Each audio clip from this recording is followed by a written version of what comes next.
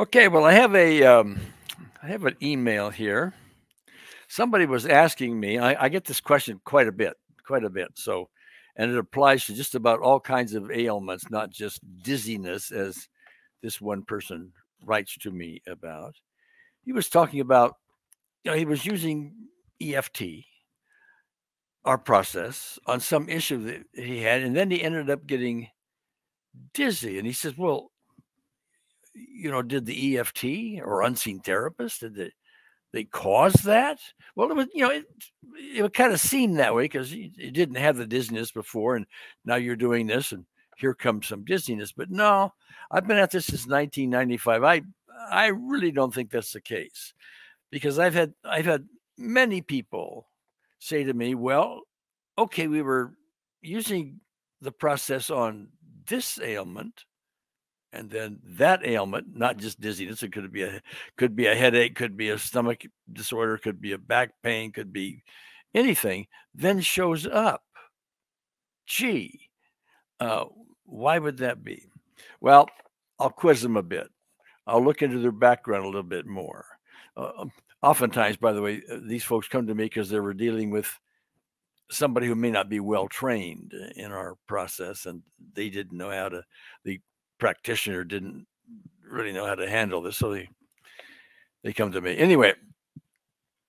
So what typically goes on after I talk to them a bit and I find out, well, what's happening in the background here? What about this and what about that? And come to find out, yeah, they had been dizzy before a long time ago, or they had this problem or that problem a long time ago, but that seemed to have gone away. Maybe better stated, got buried by something that was more impactful, like what they were just dealing with, with our process before the dizziness, for example, occurred.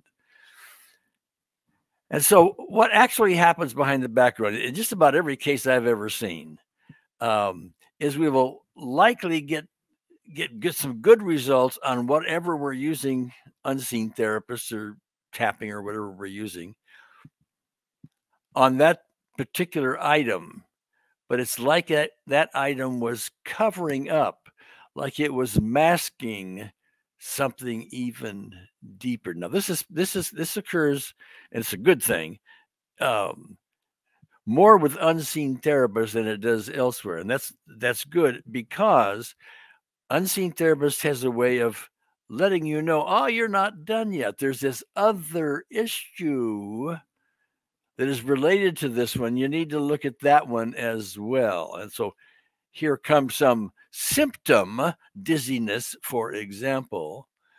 And that's really telling you, oh, no, wait, now something's behind that dizziness. Let's get to that. Let's get to that. Okay.